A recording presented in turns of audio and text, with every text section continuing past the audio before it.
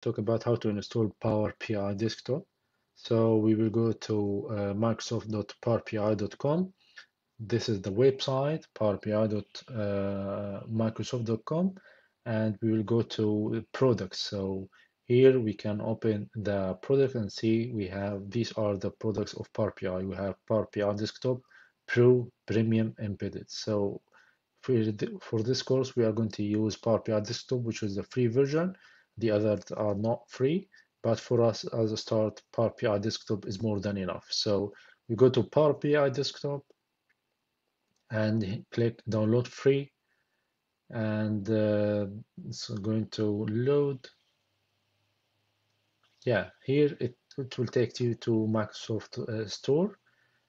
Okay, and once this open, you will find that I have launched because I have it installed already on my computer. However, you will have to download it. So once you download it, it's very easy to install and you can open it from your start menu. Once you have it, this how it looks like. You will find this is the startup screen. It has some very useful information.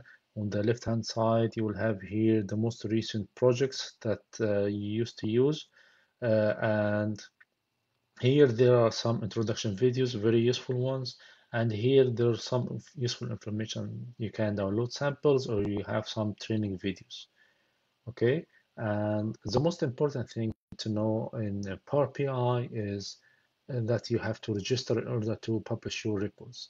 And to register, Microsoft doesn't allow you to use your personal email. So Gmail, Hotmail, MSN, Yahoo cannot be used. So you have to use your business email. For me, I'm using my business email because I'm using Power BI in my organization. However, for you, if you don't want to use your business email, there is some workaround. You can search for it online and you can do this workaround.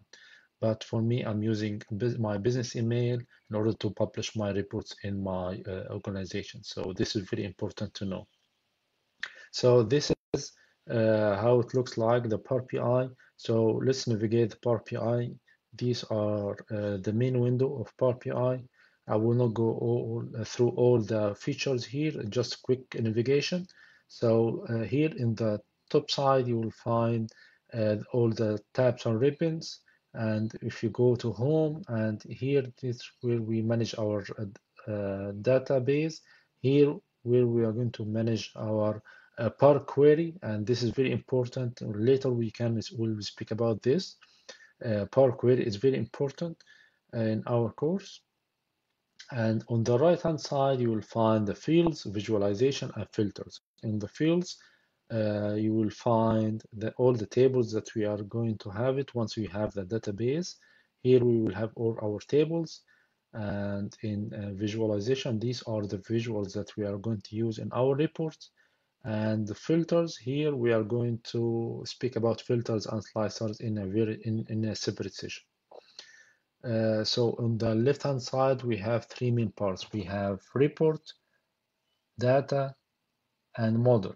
So the report, this is our report here, this web page, and we can add more pages here.